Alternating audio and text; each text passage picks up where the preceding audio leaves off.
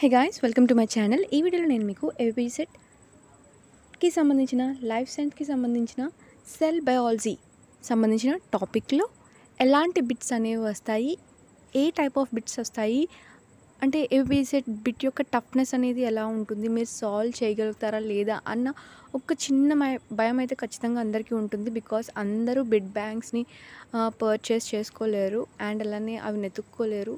But ఈ bits కనుక మీరు సాల్వ్ చేయగలిగితే మ్యాక్సిమం మీరు మోస్ట్ ఆఫ్ ద ఎపిసెట్ బిట్స్ అనేవి మ్యాక్సిమం సాల్వ్ చేయగలుగుతారు. అండ్ అలాగే నేను ఫస్ట్ చెప్తున్నాను, డైరెక్ట్ ఇందులోంచే బిట్స్ వస్తాయని నేను చెప్పడం లేదు. బట్ బిట్స్ యొక్క టఫ్నెస్ అనేది ఎలా ఉంటుంది అంటే ఇన్డెప్త్గా వస్తాయా అని కొంతమంది అడుగుతారు, లేకుంటే బేసిక్స్ చదువుకుంటే చాలా అనుకుంటారు.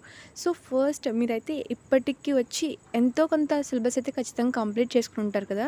సో జస్ట్ ఈ బిట్స్ని అయితే ట్రై చేయండి. ఫస్ట్ మనం బిట్స్ ఎలా ఉన్నాయి అనేది చూసేద్దాం లేట్ చేయకుండా. సెల్ బయాలజీకి అయితే ఏపీసెట్లో మంచి వెయిటేజ్ కూడా ఉంది. సో అందుకే నేను ఫస్ట్ సెల్ బయాలజీ అది తీసుకున్నాను. సో ఫస్ట్ బిట్ వచ్చేసరికి, which of the following cell nucleus is not present? ఇచ్చిన సెల్స్లో వేటిలో న్యూక్లియస్ అనేది ఉండదు అని అంటున్నారు. సో ఫస్ట్ ఆప్షన్ వచ్చేసరికి eukaryotic cell, second option prokaryotic cell, third option both of the above, and D option none of the above. So వీటిలో మనకి correct answer ఏంటి అంటే ఆన్సర్ బి, ప్రోకారియోటిక్ సెల్. దాని గురించి కూడా ఎక్స్ప్లెనేషన్ అయితే ఇవ్వడం జరిగింది. ఆ ఎక్స్ప్లెనేషన్ అనేది ఏంటి చూసేద్దాం. ఎక్స్ప్లెనేషన్ వచ్చేసరికి, nucleus is absent in prokaryotic cells. Instead they have nucleoid region in the cell. So nucleus అనేది ప్రోకారియోట్స్లో ఉండదు. అది మనం క్వశ్చన్ ఆన్సర్ చూస్తే తెలిసిపోతుంది. ఎందుకు అంటే in the place of nucleus ఏముంటుంది అంటే న్యూక్లియాయిడ్ రీజన్ అనేది ఉంటుంది. Next question, which of the following organisms does not have a cell? ఇచ్చిన ఆర్గానిజమ్స్లో దేనిలో సెల్ అనేది ఉండదు అని అడుగుతున్నారు. Option A virus, option B bacteria, option C fungi, option D algae. So ఈ ఆర్గానిజమ్స్లో వేటిలో సెల్ ఉండదు అంటే ఆప్షన్ ఏ వైరస్. వైరస్లో సెల్ అనేది ఉండదు. ఇక్కడ ఎక్స్ప్లెనేషన్ ఏమి ఇచ్చారు అంటే virus are not made up of cells. Virus అనేది సెల్స్తో మేడ్ అయ్యి ఉండదు.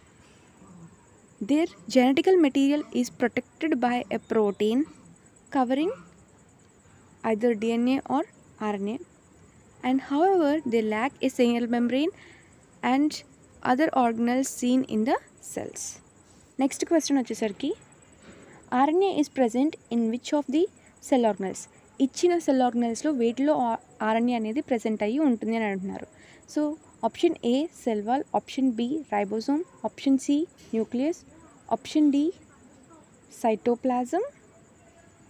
ఇక్కడ ఇంకొక ఆప్షన్ కూడా వీళ్ళైతే ఇవ్వడం జరిగింది. So గోల్జీ complex. సో ఆన్సర్ ఏంటి అంటే రైబోజోమ్స్లో RNA అనేది ప్రెజెంట్ అయ్యి ఉంటుంది. అండ్ ఎక్స్ప్లెనేషన్ ఏమి ఇచ్చారు అంటే ribosomes are tiny organelles that contain RNA and specific proteins within the cytoplasm. And next question వచ్చేసరికి, cell organelle that is present in the animal cell but not present in plant cell. So కింద ఇచ్చిన cell ఆర్గనల్స్లో ఏది animal సెల్లో present అయ్యి ఉంటుంది but plant సెల్స్లో అనేది absent అయ్యి ఉంటుంది? First option cytoplasm, centrosome, and next mitochondria, cytoplasm, గోల్జీ complex. So ఇక్కడ మనకి ఆప్షన్స్ అనేవి ఎక్కువ ఇవ్వడం జరిగింది. So don't mind that. So ఇచ్చిన దాంట్లో ఆన్సర్ అనేది ఒక్కటే ఉంటుంది ఎన్ని ఆప్షన్స్ ఇచ్చినా కానీ. సో మనకి కరెక్ట్ ఆప్షన్ ఏంటి అంటే ఆప్షన్ బి సెంట్రోజోమ్. ఎందుకు అంటే plant cell lakh a centrosome and లైజోజోమ్ while the animals do. Animal cell lack a cell wall, chloroplast and other specialized plastids as well as a big vacuole, but plant cells do. ఇక్కడ వీళ్ళు ఏం చెప్తున్నారు అంటే plant సెల్లో centrosome, lysosomes ఇవి ఉండవు, animal సెల్స్లో ఉంటాయి. But animal సెల్స్లో cell wall, chloroplast and అలాగే ప్లాస్టిడ్స్, సెంటర్ వాక్యూల్ అవన్నీ ఉండవు, కానీ ప్లాంట్ సెల్లో ఉంటాయి అని అంటున్నారు. సో ఇవి చాలా అంటే చాలా ఇంపార్టెంట్. వీటి మీద క్వశ్చన్స్ అనేవి కూడా ఇవ్వడం అయితే జరుగుతుంది. సో అన్నీ గుర్తుపెట్టుకోండి, ఏవి ప్లాంట్ సెల్స్లో ఉంటాయి, ఏవి యానిమల్ సెల్స్లో ఉంటాయి, main differences between plant cell and animal cell ఏంటి అనేది. అండ్ నెక్స్ట్ క్వశ్చన్ వచ్చేసరికి, protein synthesis takes place in which of the following cell organelle. So A cell ఆర్గనల్లో protein synthesis అనేది జరుగుతుంది అని అంటున్నారు. సో ఇచ్చిన ఆప్షన్స్లో ఫస్ట్ ఆప్షన్ వచ్చేసరికి cell wall, and second option వచ్చేసరికి రైబోజోమ్, అండ్ థర్డ్ ఆప్షన్ వచ్చేసరికి న్యూక్లియస్, అండ్ ఫోర్త్ ఆప్షన్ వచ్చేసరికి సైటోప్లాజం. సో ఇచ్చిన ఆప్షన్స్లో option B is the correct answer. రైబోజోమ్లో మనకి ప్రోటీన్ యొక్క సింథసిస్ అనేది జరుగుతుంది. సో దీని యొక్క ఎక్స్ప్లెనేషన్ ఏంటి అంటే, protein synthesis takes place on ribonucleoprotein particles called ribosomes in the cytoplasm. Ribosomes అనేవి ఆబ్వియస్లీ సైటోప్లాజంలో ఉంటాయి. సో అందులో మనకి ప్రోటీన్ సింథసిస్ అనేది జరుగుతుంది. Ribosome in the cytoplasm transforms mRNA molecule exported from the nucleus in to the protein. So ఇది ఏం చేస్తుంది అంటే mRNAని ప్రోటీన్స్ కింద తయారు చేస్తుంది. అండ్ నెక్స్ట్ క్వశ్చన్ వచ్చేసరికి, which of the following cells do not lack the ability to divide. So options వచ్చేసరికి red blood cells, and second option muscle cells, third option skin cells, and fourth option is nerve cells. So answer వచ్చేసరికి skin cells. Reason ఏంటి అంటే, only highly specialised cells of the body such as nerve cells, muscle cells and red blood cells lack the ability to divide. Once they have differentiated, they remain in that state till the end of their life cycles. And next question, which of the following is a functional unit of a body? So మన body యొక్క functional unit ఏంటి అని అడుగుతున్నారు. So ఇది చాలా అంటే చాలా dead easy question. So ఇది కూడా ఆన్సర్ చెయ్యలేకపోతాము అంటే ఇంక మిమ్మల్ని ఆ దేవుడే కాపాడాలి. సో ఆప్షన్ ఏ వచ్చేసరికి mitochondria, option B cytoplasm, option C spleen, option D cell. మనందరికీ తెలుసు what is the functional unit of our body, it is a cell. And దీనికి కూడా ఎక్స్ప్లెనేషన్ అనేది అనవసరం అని నేను అనుకుంటున్నాను. ఒకసారి చూసుకోండి.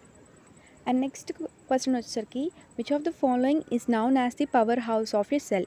It is the most important question. ఎప్పటి నుండో సిక్స్త్ ఎప్పుడైతే మనకి సైన్స్ అనేది స్టార్ట్ అవుతుందో, సైన్స్ సబ్జెక్ట్ అనేది స్టార్ట్ అవుతుందో అప్పటి నుండి క్వశ్చన్ ఉంటూనే ఉంటుంది. ఆ డయాగ్రామ్ మనం వేస్తూనే ఉంటాం. So it is nothing but without options mitochondria. చాలా important. Option A, mitochondria. The mitochondria is also known as the powerhouse of the cell, are the organelles that produce energy within the cell. The mitochondria are the major sites for ATP generation and plays a significant role in cellular respiration. And next question is, which of the following is known as a suicide bag of a cell? So ఇది కూడా suicide bag of a cell అనే word కూడా మనం చాలా రోజులను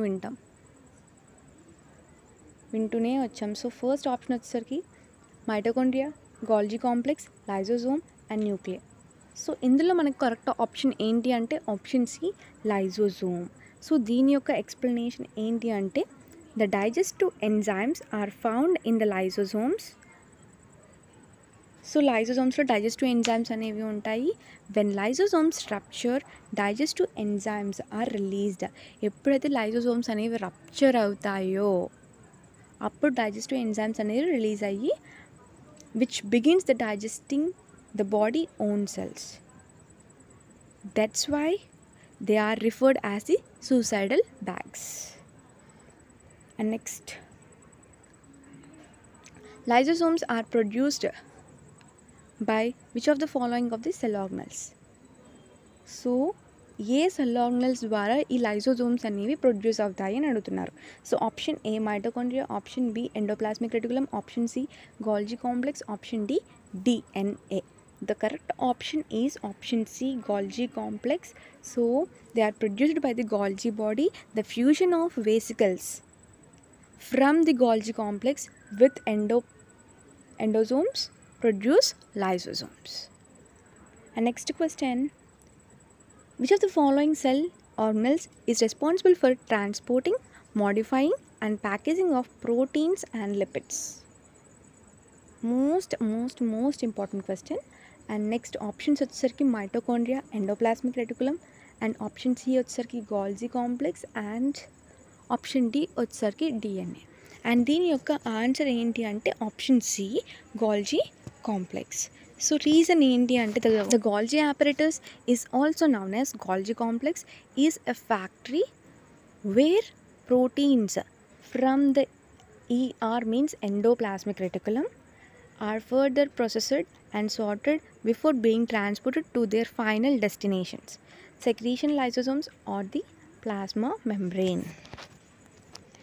And next question వచ్చేసరికి which of the following cell does not contain cell wall? ఇచ్చిన వాటిలో దేనికి సెల్ వాల్ అనేది ఉండదు? Plant cell, bacteria, fungi, and next option వచ్చేసరికి animal cell. So option D is the correct answer. Animal సెల్లో ఎలాంటి cell wall అనేది కూడా ఉండదు. It has plasma membrane but there is no cell wall. Plant cell requires a cell wall but animal cell do not, as plants require the stiffness framework in order to grow up and out. So ఇక్కడ plant సెల్కి cell wall కావాలి, animal సెల్కి cell wall అనేది అవసరం లేదు అని క్లియర్గా అయితే చెప్తున్నారు. For the growth and stiffness plant సెల్స్కి అయితే సెల్ వాల్ అనేది ఖచ్చితంగా కావాలి. And cell membranes are present in all cells and are flexible. Plant cells only have the shapes of their cell walls, but animal cell can have a variety of shapes. DNA is stored in which of the following cell organelles? So A cell ఆర్గనల్లో DNA అనేది store అయ్యి ఉంటుంది అని అడుగుతున్నారు. So it is also dead easy question అని నేను అంటాను.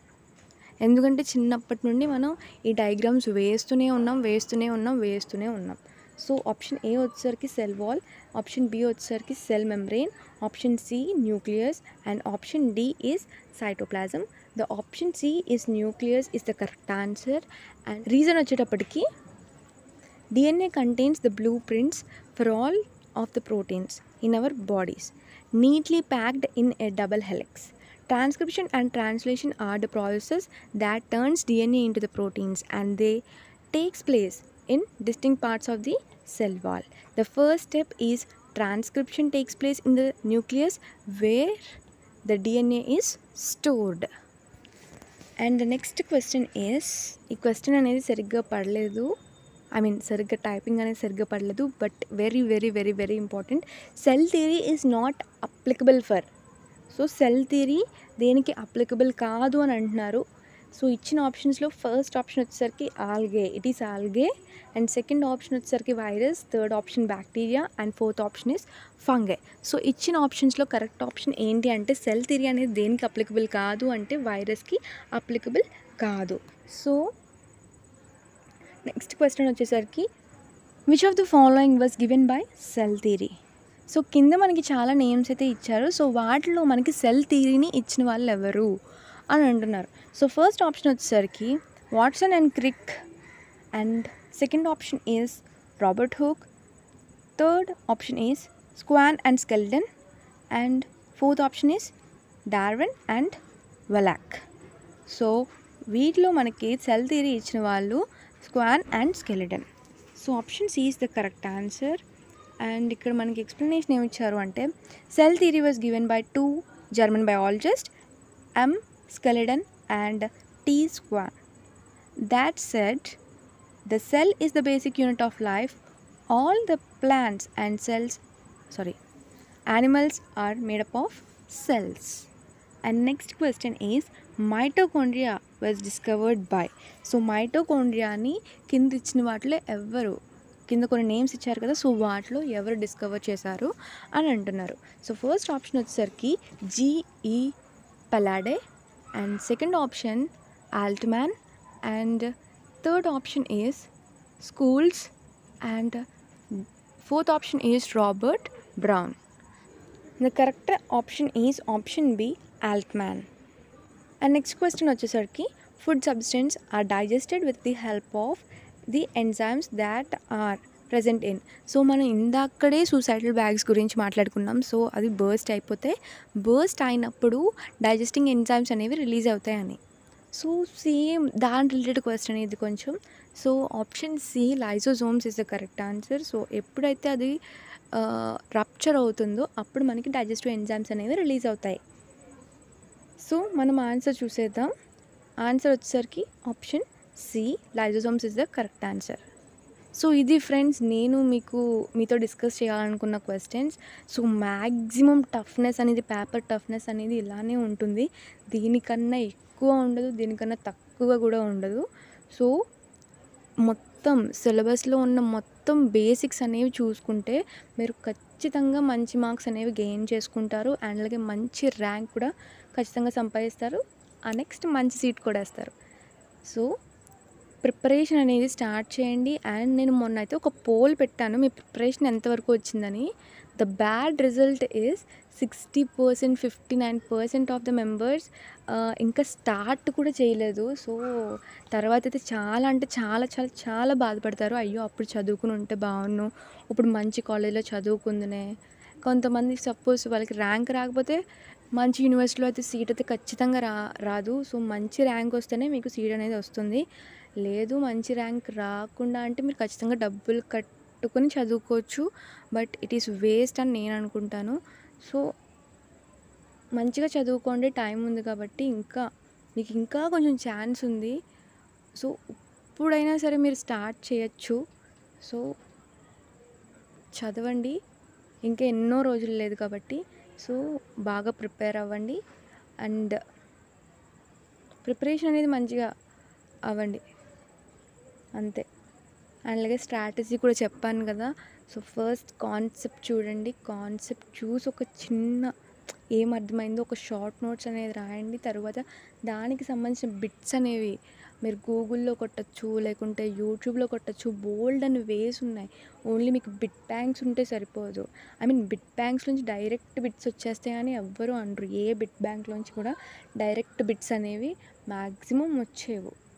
ఆ type of bits రావచ్చు కానీ అవే బిట్స్ రావు. సో జస్ట్ మీరు నార్మల్ ఆ టాపిక్ రిలేటెడ్ ఏదో బిట్స్ చూడండి యూట్యూబ్లోకి వెళ్ళి, లేకుంటే ఏదో ఒకటి. అప్పుడు మీకు తెలుస్తుంది ఆ టాపిక్ ఎంతవరకు మీకు బ్రెయిన్కి ఎక్కింది, ఎంతవరకు మీరు పర్ఫామ్ చేయగలుగుతున్నారు, నెక్స్ట్ టాపిక్కి మూవ్ అవ్వచ్చా లేదా అని. సో ఇది ఫ్రెండ్స్ నేను ఇవ్వాలనుకునే ఇన్ఫర్మేషన్. సో హోప్ మీరు మంచిగా ఇవి సాల్వ్ చేయగలుగుతున్నారు అని అనుకుంటున్నాను. సో అండ్ అలాగే నేను పోల్స్లో కూడా క్వశ్చన్స్ పెడదాం అనుకుంటున్నాను డైలీ ఏదో ఒక టాపిక్ నుండి. సో ఫర్ ఇన్ కేస్ మీకు కనుక ఇంట్రెస్ట్ ఉంటే ఆ పోల్స్లో పార్టిసిపేట్ చేయండి. అండ్ నెక్స్ట్ వచ్చేసరికి ఎగ్జామ్కి మంచిగా ప్రిపేర్ అవ్వండి. So thanks lot for watching the video.